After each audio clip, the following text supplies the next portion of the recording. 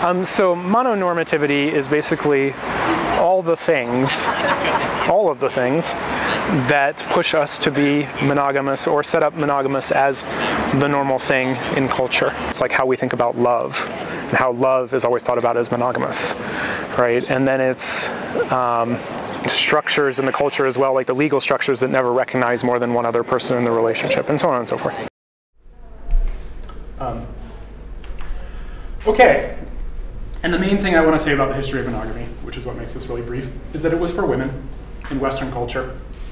It was really, a system of control of women and women's sexuality up until, well, it's actually sort of hard to set the date.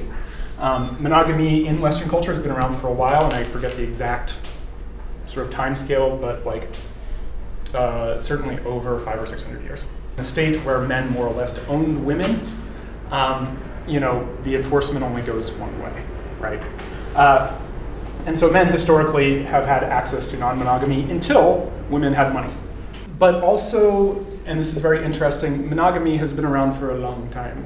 What that means is that there's been a building structure, right? Conceptual apparatus is not sort of created in a vacuum, it is built on other concepts. And so we have all these concepts around relationship, love, commitment, trust, respectability, morality. These were all built on top of sexual monogamy. Thanks, Daniel. So my name's Jessica Kean. I'm from Sydney University in Australia. Apologies, Linda, you just said that you quite enjoyed my lively conversation, my lively talk yesterday. Mono-normativity positions long-term, emotionally intimate, romantic and sexually monogamous relationships as stable, mature, fulfilling and good. These characteristics act as a kind of significance package deal, working together to secure both institutional legitimacy and social legibility. Monogamy is both an item on that list and the list's key referent, a quality one aspires to and one that implies or promises a host of other qualities. Quite often in mononormative culture, significant, serious, and monogamous are assumed to be more or less synonymous. The importance of a relationship is assumed to reside or be reflected in the relationship's exclusivity. In this relationship logic, monogamy is understood as a good in and of itself, but also insofar as it promises or entails commitment, longevity, security, and love. A vow of monogamy is understood as a signal that a relationship is valued, and ongoing fidelity is understood as a signal that a relationship is functional, stable, and likely to last. So mononormativity is all of that, and it's often strongly attached to the idea of compulsory monogamy, which is that monogamy is not a choice. We are not given a choice to be monogamous. It might be presented as a choice, but the choice has been made for us in numerous ways already, and it's very difficult to go against that. So I'm going to go through a series of in-relationship mechanisms here, and the first ones are actually sort of what I think of as the jealousy and cheating mechanisms. Jealousy itself is a power move. It's not just an emotion. Jealousy demands action. The way the culture sets it up, it demands action from your other partner. And similarly, we tend to think of cheating as a fairly straightforward situation, but there are many opportunities for power, is the way I like to think about it, in the cheating situation for everyone, including the person being cheated on. These are sort of like monogamous power mechanisms. They come to us from the system of compulsory monogamy. They are, I would say, sort of just part and parcel, like inseparable.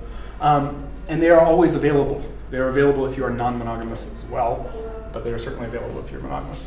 The social enforcement of coupledom creates an in-relationship enforcement of coupledom in many ways that gives people a lot of control over each other.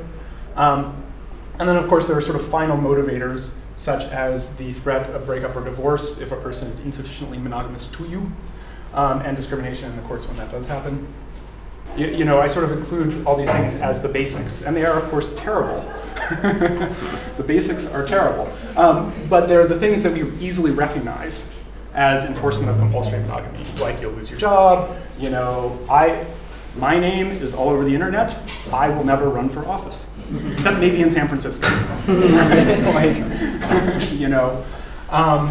And I want to call out specifically monogamy in media, right? Like, think sitcoms, right? Think infidelity stories in sitcoms where the infidelity never quite happens and everyone's like sort of moves on and is happy at the end of the half hour, right? The enforcement is, as I think of it, shrill.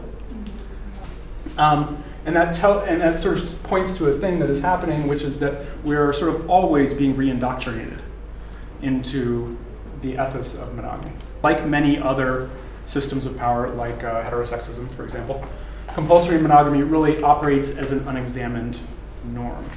The way we talk about an unexamined norm is we talk about everything around it, right? You know, Foucault's perverse implantation.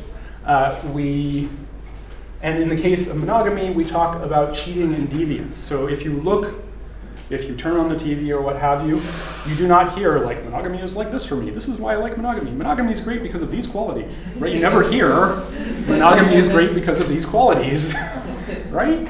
And let me tell you, the free time I would have, right?